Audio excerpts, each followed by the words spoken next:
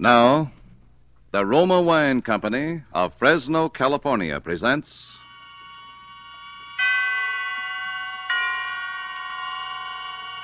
Suspense. Tonight, I Had an Alibi, starring Keenan Wynn. Suspense is presented for your enjoyment by Roma Wines. That's R-O-M-A, Roma Wines. Those excellent California wines that can add so much pleasantness to the way you live, to your happiness in entertaining guests, to your enjoyment of everyday meals. Yes, right now a glassful would be very pleasant as Roma Wines bring you Suspense.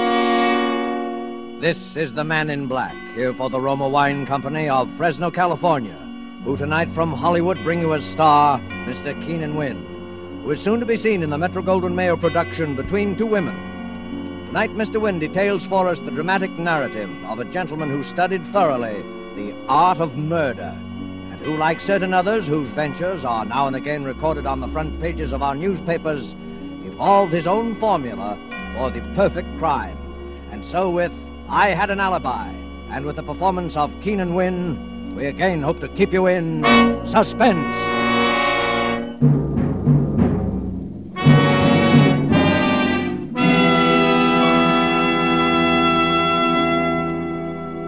Miss Lamson? Yes? Come in. Sit down. Ever take dictation for a writer before? No.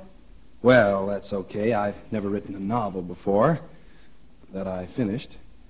I hope you don't mind working in a place like this. I don't mind working anywhere that I'm paid to work. Oh, don't let that worry you. I came into quite a piece of change not long ago. Maybe you heard about it. Yes?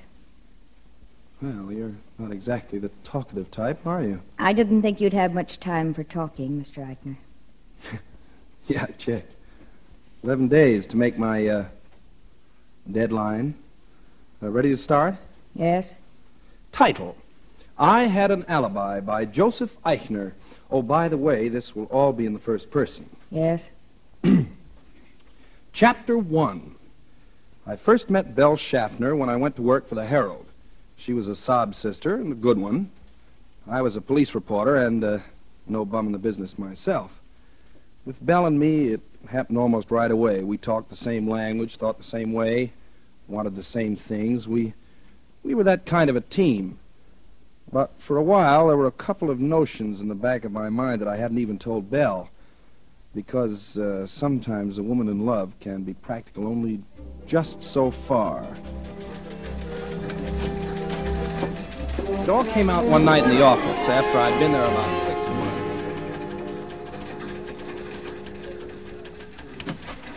Hello, handsome. Hi, Sugarpuss. Busy? Uh-uh. Can I see? Why not? Dimly through the gray curtain of fog, Alice saw the phantom figure. It was closer now. She tried to scream, but her throat... Is Alice still having trouble with her throat? She's been trying to scream for 2 weeks now. Look, I know. There's the reason right there. City desk, Eichner. Yeah. Uh-huh. Yeah. What's the address again? Okay, I'll go right down. Well, what did I tell you? President want to see you? Some guy carved up his wife. If I have to cover one more family brawl ends fatally for this sheet... Well, what's the matter? You like to write about murders, and here they pay you for it. Well, not the kind of money I want, they don't. Have you any idea what they pay a guy like James M. Cain? A James M. Cain girl never has any trouble screaming when she wants to. Now, listen, Joe.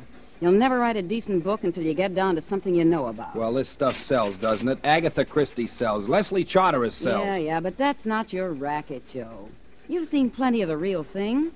Write about that. Stick to your trade. Oh, yeah? Well, look what it's got me. You just can't be a writer and a newspaper reporter at the same time, Belle, that's all. All right, quit. On what, relief? Well, darling, it isn't leap year, but I'll always support you. Oh, I can't even live on my own salary. How are we going to both live on yours? Oh, listen, Belle, You know how I am about you. Oh, a girl always thinks she has ways of knowing. I've given you plenty of ways of knowing. But before we do anything like that, we've got to have money. Lots of money. We're that kind of people. And there are ways. Like what? Well, like marriage, for instance. Oh, you're going to marry the boss's daughter, huh? Well, why not? If the boss has left her $1 million and she has a bad cough. Well, I don't have $1 million, but... All right, you think I'm kidding. But they exist. You read about them in the papers all the time. That's right, you do. Well, what's that? Just a picture of a girl. Mm-hmm. And what about her? I'm supposed to go out and interview her tonight. It's a very, very sad story. Yeah? Uh-huh. She's got not $1 million, but 5. And she's an orphan. And she's got something the matter with her heart. So they only give her 6 months to live. And she's just come out here to spend her last days in the glorious sunshine of California. It's a very sad story. Yeah. You want the assignment, Romeo? It's yours. Hmm? Oh, say, loan me a couple of dollars, will you, Belle? What? Poker? Oh, no. Flowers.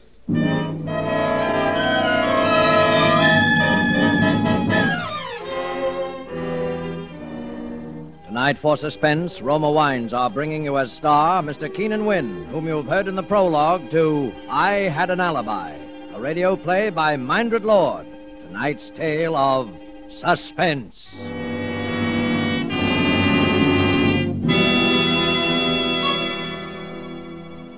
This is Truman Bradley for Roma Wines. And we have an interesting idea for you tonight from the keen and sensible mind of America's famed expert on parties and smart entertaining, Miss Elsa Maxwell. And we quote, Serving a nice table wine when friends come to dinner or with everyday meals is one of the smartest, most sensible, and truly moderate pleasures of which I know, and one which any family can regularly enjoy, since the cost of delicious Roma Burgundy is very little. Just serve your Roma Burgundy well cooled. Enjoy it with any food, and don't worry about special glasses. Any glasses available are perfectly correct. The goodness of the wine, the added enjoyment of your food, these are the things that count. Miss Maxwell expresses perfectly what we of Roma believe. In Roma, California Burgundy, and all Roma wines, you enjoy the glorious color, aroma, and flavor of superb, sun-ripe grapes. Our noted wineries, located in California's choicest vineyard areas, assure you of flavor and quality which are always good, never varying, always delightful. And so Roma quality is preferred everywhere. And you are able to enjoy these fine Roma wines at modest prices, only pennies a glassful. Remember, more Americans enjoy Roma than any other wines. R-O-M-A, Roma Wines. And now it is with pleasure that we bring back to our soundstage our star, Mr. Keenan Wynn, who, as one Joe Eichner, prepares to continue dictation on his first and only novel, I Had an Alibi, a tale well calculated to keep you in suspense.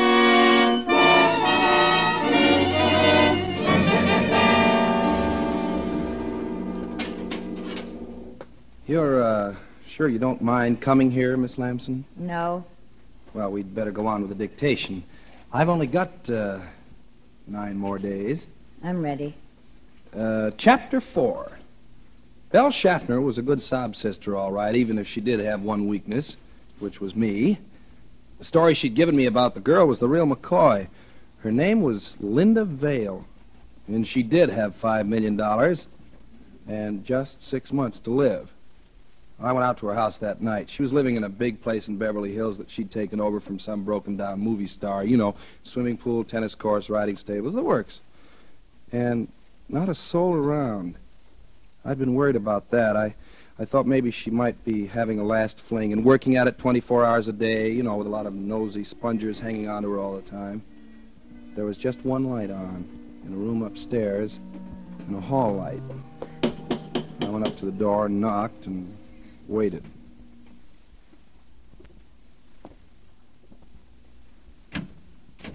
Yes, sir? I'd like to see Miss Vale, please. I'm sorry, sir, but Miss Vale has given orders that... Well, would you just give her these, please? I'll wait. Very well, sir. A press card will break the ice with almost anyone, and I knew the flowers would do the rest. What a surprise. Pretty soon I heard steps and a voice. Sanders, the flowers are simply lovely, but who... Miss Vale? Yes? Well, my name is Joseph Eichner. Yeah, she was a nice enough kid and lonely. Because, like a lot of people on a spot like that, the thing she was afraid of most was having anybody pity her. That's the mistake that nearly everybody made. But not me. I played it for a switch. I'd figured every move for days ahead. Joe, Yes? what's the matter? Oh, nothing. You've been awfully subdued lately.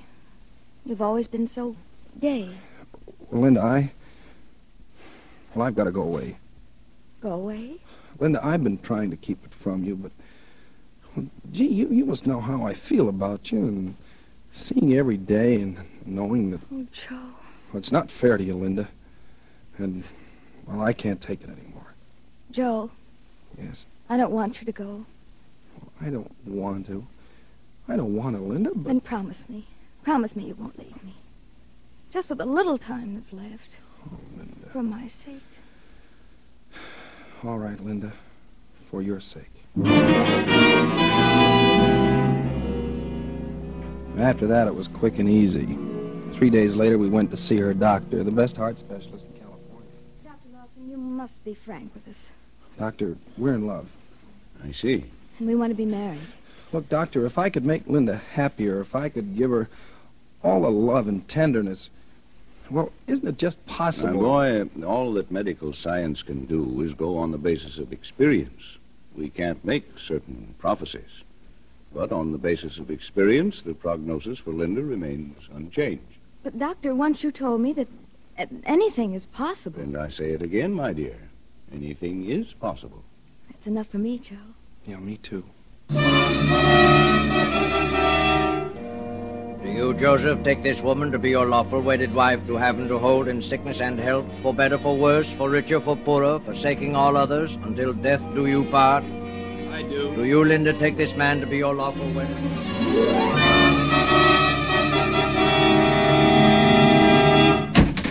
Hello, baby. Oh, hello, Romeo. Oh, now, Belle, lay off, will you? I'm sorry. I'm just nervous, I guess. Was anything wrong? Well, that ex-husband of mine is loose again. Well, what of it? What of it? You remember the song and dance he led me the last time, don't you? All right, so he gets rough, you just haven't committed again, that's all? Yeah. Yeah, I suppose so. Belle. No, please. I don't feel like... Well, what's the matter? Well, what do you think? Oh, now, Belle, you know I come around here as often as I can. Sure. Sometimes as often as twice a week. Well, I see you other places. Anyway, I can't help it. And then when I do come, well, gee, you might at least... All right. Skip it. How's the writing coming along? Oh, I don't know. I just can't seem to get started. So you're not even getting that done. Well, how can I get down to work when all I'm thinking about is... Joe, how long is this going to go on? Well, how do I know? It's bound to happen soon. That's what you said a year ago. A year ago. But, Belle, it's all set. She made out the will in my name and everything. All we have to do is wait. Just wait for the heart of hers to quit, that's all. Well, I'm tired of waiting. Now, what do you think of that? Well, what else can we do? You mean what else can I do? There are a few guys around loose with $5 million, too, you know. Oh, now, Belle. Oh, For all we know, she's liable to live to be 100. Now, that's impossible. A doctor said... Yes, that... and doctors have been wrong. Well, what do you want me to do about it? Well, you think you're a mystery writer. What do you mean by that? I mean, if you're supposed to be able to think up mysteries, start thinking one up. Oh. And don't think about it too long, either. Say, Belle... I mean it, Joe. Okay. Because I'm not going to wait like this forever. Okay.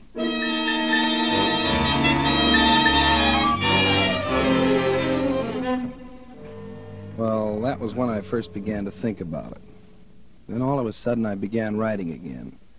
Linda was a little surprised, but I kept right at it, and every so often I'd show her what I'd done. It was pretty terrible, but It didn't matter because nobody but her was ever going to see it anyway. After about 2 weeks of this, I was ready. That night I came out of the study and went into the drawing room. Working hard? Yeah. Say, Linda, you want to do me a favor? Well, of course I do. Well, you know the place in my story where Lillian pretends to commit suicide and leaves the note? Uh-huh. Look, I suddenly thought, why not have the note reproduced right in the book as though we're in her own handwriting? You know, Exhibit A, you know, along with the map of the grounds and so on. Well, that would be good. Yeah. Only, of course, it's got to be in a woman's handwriting. Do you want to write it for me? You mean my handwriting's going to come out in a book? Oh, how exciting. Well, it sure is if I can get a publisher, and I think I've got a nibble. Here, you can write it on your own stationery. I'll cut that letterhead off the top later. All right. What does it say? Darling. Darling? You know I can't go on like this. Huh? It's got to end sometime. It's got to end some time.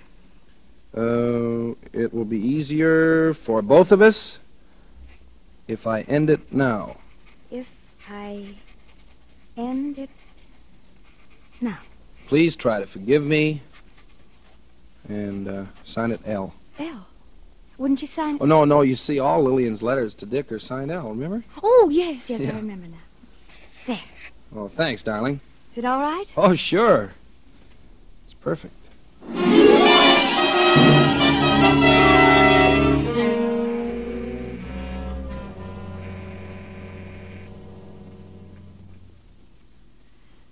Hello? Hello, Belle? Yeah. Now, listen, baby, it's all set. Did you get the note? Oh, sure. She wrote it tonight. Now, how soon can you leave for Palm Springs? Anytime. Tomorrow morning? All right. Now, listen, when you check in down there, make plenty of fuss about it. I will. I'll leave here at exactly 9:30 tomorrow night. I'll stop at a couple of places, so you leave Palm Springs about 15 minutes later, 9:45. Okay.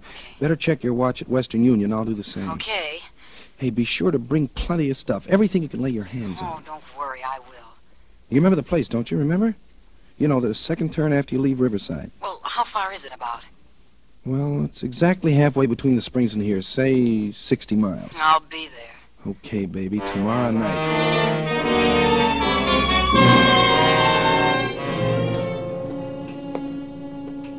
What time is it, Linda? Oh, it's just about 9:30. Well, I guess I'd better be going. Gee, darling, I hate to have to leave you this way on such short notice. It's all right, dear. I'll be going to sleep in a few minutes anyway. You know, I don't know why this guy has to see me in such a rush, in Palm Springs of all places. But if he wants to publish my book... Well, of course, you have to go. Well, I'll be back tomorrow afternoon, maybe even earlier. You won't worry, will you? No, I won't. Doors onto the terrace locked? Yep. Yeah, they're all right. You know, I know how nervous you are sometimes when I'm away for the evening. I think you're the one that's nervous. Yeah. Yeah, maybe I am at that. Well, good night, darling. Good night, Joe. Oh, Saunders. Yes, sir? Come in, sir. Look, Saunders, I've got to drive down to Palm Springs tonight. Excuse me just a second. Linda? Yes? Linda, you'd better put the snap lock on your door from the inside, just in case. I've got the key. Oh, all right. There you are. Okay, darling. Good night. Good night. Saunders, let me see. Oh, yes. I wonder if you'd mind checking the doors from Mrs. Eichner's room onto the terrace to see if they're locked from the outside. Good, sir. A little later when she's asleep so as not to disturb her. You know, she gets nervous sometimes when I'm not here. Yes, sir. Saunders, you won't forget, will you? Oh, no, sir. I shan't forget, sir.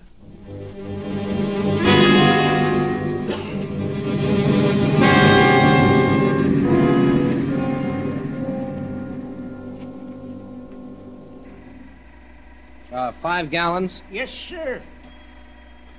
Say, that ought to get me to Palm Springs. Oh, should easy. By the way, have you got a road map for Palm Springs?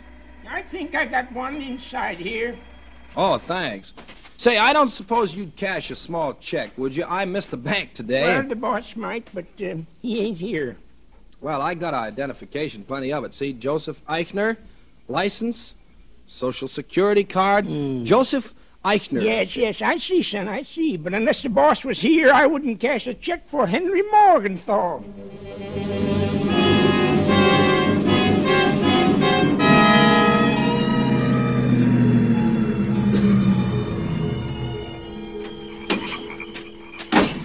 Belle? Joe. Hello, baby. Well, what's the matter? You're shaking all over. Oh, I don't know. Everything, I guess. Hmm? And I thought I saw that ex-husband of mine down in Palm Springs What? today. What would he be doing down there? I don't... Oh, I must be seeing Oh, no, things. sure you are. Oh, Joe. Joe, I'm scared just the same. Are you sure nobody's going to get nosy about this? Let him. It's a setup. The room's locked from the inside, and the butler knows it. Nobody could have done what's going to happen in that room tonight except Linda or me. I couldn't have done it because I couldn't be there at Palm Springs with you at the same time, right? Oh, yeah, I guess so. I've already left a trail to Palm Springs a mile wide. Did you get away all right? Yeah, out the back of the hotel. Nobody saw me. Everything else go okay? Oh, yeah. I got the maid in this afternoon and raised a fuss. Then I gave her $5 and made her polish everything till she was blue in the face. She'll never forget it. Swell. You got the stuff? Yeah, my big suitcase in the trunk rack. All packed in cotton. Okay, let's take a look at it.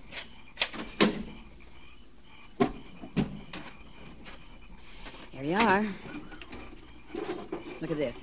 Glasses, water pitcher, ashtrays, and look at this. I even got doorknobs. I unscrewed them with a nail file. Hey, what do you know?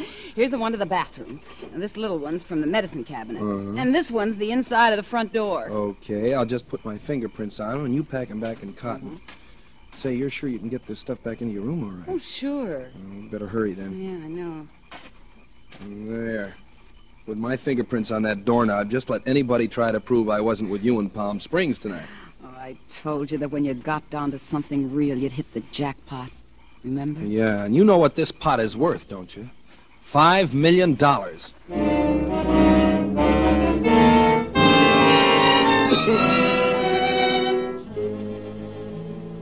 There were no hitches. I got back to town a little before 2. I drove the car into a little side road about a half mile up the canyon and walked back. I didn't meet anybody, and the places I passed were all dark. So was mine. I slipped through a hole of the hedge and crossed the lawn and went up onto the terrace. I checked to see if I had the suicide note in my pocket, and then I pulled on a pair of gloves and opened the terrace door with my key and went inside. The gun was in my overcoat pocket. It was hers. I had the flashlight in my hand. I went over to the bedside and I flashed it on just for a second. She was lying on her side, turned away from me. I put the gun against her temple and pulled the trigger. She didn't make a sound. I reached over to put the gun in her hand, and then it hit me. Her hand was stiff and cold as ice. I flashed the light in her face. It was blue. While I was away, she'd had her heart attack at last. For the last 3 or 4 hours, she'd been dead. Well, for about 10 seconds, I didn't know what to do. Then I realized I had to get out of there. Saunders might have heard the shot. Before, it wouldn't have mattered one way or the other because the coroner would have established the time of death anyway. But now it made all the difference in the world. I went out the terrace door and I locked it behind me. I crossed the grounds and I started walking up the canyon, walking, thinking. I don't know how long I walked, but what I was thinking was enough to drive me crazy. I'd planned the perfect suicide. I'd planned it so nobody could have fired that shot but Linda or me, and I had a perfect alibi. But now it had to be me that shot her, because any fool of a doctor could tell she'd been dead when that shot was fired.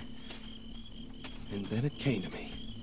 What was the difference? Let the Palm Springs alibi go. Let them think the shooting was an accident. Let them think anything they wanted to. I had the money. And what can you do to a man for shooting a dead body?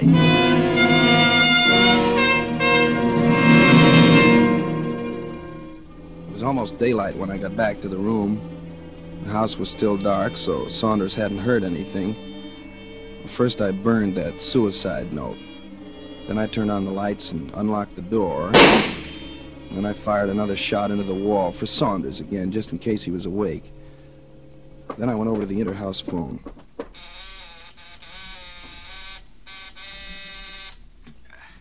Hello? Saunders? Oh, yeah. Yes, sir. Saunders, there's been an accident. You better call the police.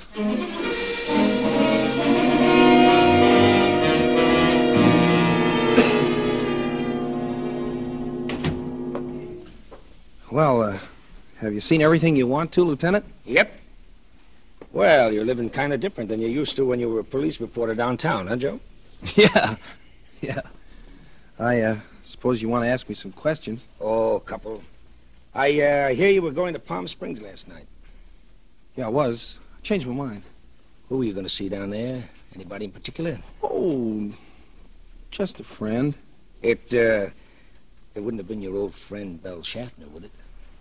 Oh, whatever, I didn't go. You'd have had time to go, though. Oh, all right, but I didn't.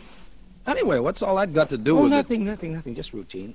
So you came back here. Yeah, that's right. Then what happened? Well, I came in the house and I went up to our bedroom, and I thought I heard a noise. I thought I saw a man moving around. Well, I was pretty jumpy, and I fired. How many shots? 2. And one of them hit your wife? One of them hit what was my wife. All an accident, huh? Yeah, that's right. You come into quite a lot of money with her out of the way, don't you, Joe? Yeah, sure. What of it? Nothing. Only it's too bad you're not going to be able to spend it. Oh, nuts. What do you think you're going to do, charge me with a murder for firing a shot into a corpse? No, but it could be a pretty spectacular little alibi for just on the spur of the moment, couldn't it? Alibi for what? For Belle Schaffner. What?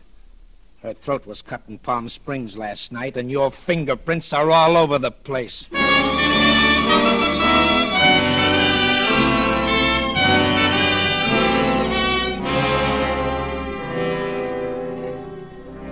It was her ex-husband who killed her, of course. But what's the difference now? Bella was right about one thing, though. You can't write a decent story unless it's something real. I know. The end. Well, Miss Lamson, we made it. Just. Yes. Do you believe it? Yes. Gee, that's funny. Nobody else did. The judge, the jury, not even my own lawyer. Maybe they believed what I believe. But you ought to die for it anyway.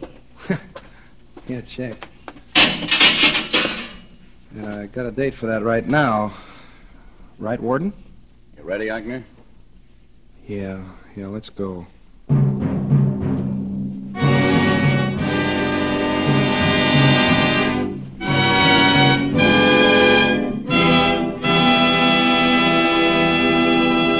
And so closes I Had an Alibi, starring Keenan Wynn, tonight's tale of Suspense. Suspense is produced, edited, and directed by William Spear. The other day, Elsa Maxwell told us about a friend who had lived many years in wine-loving countries around the world. I gave him some of our delicious Roma, California Burgundy at dinner, and he confessed to me that he thought it every bit as enjoyable as any he had ever had. So I say, you people who do not regularly serve Roma wine are missing one of the most delightful treats daily living can offer.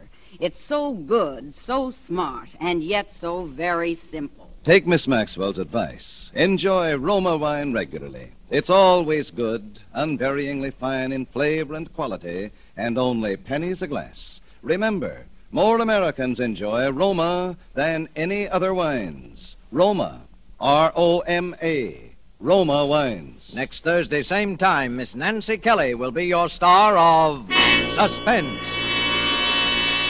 Presented by Roma Wines, R-O-M-A. Made in California for enjoyment throughout the world. This is CBS, the Columbia Broadcasting System.